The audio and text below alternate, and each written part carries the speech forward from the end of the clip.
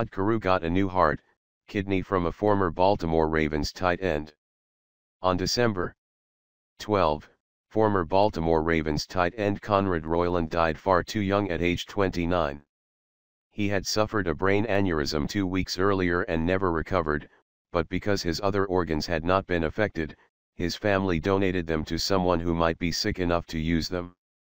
3 days after Reuland's death, Baseball Hall of Famer Rod Carew received a new heart and kidney after more than a year of ill health following a heart attack. All he and his family initially knew was that the organs came from a 29-year-old male donor who had died at UCLA Medical Center, and all Reuland's family knew was that Konrad's heart and left kidney had gone to a 71-year-old man in Southern California.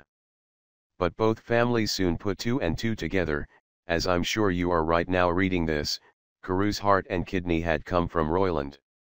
According to the Minneapolis Star-Tribune, it's the first ever organ transplant between professional athletes.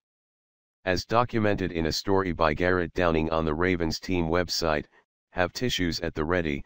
The two families have since connected in the wake of all this, with the Reulands visiting Carew and his wife, Rhonda, soon after he was released from the hospital in February. "We lost a wonderful man, so it had to go into a wonderful person," Reuland's mother, Mary, said. She told Rod, "I couldn't be happier that it went to such a wonderful man," said Carew, who is expected to make a full recovery. "I will take care of this one because I've been given a second chance, and God knows how I feel and what I'm going to do for him." Amazingly enough, Reuland had met Carew some 2 decades earlier as an 11-year-old, as he went to middle school in California with the MLB greats kids.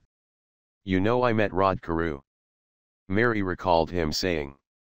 "That's how it was the whole rest of the day. It was really kind of cute.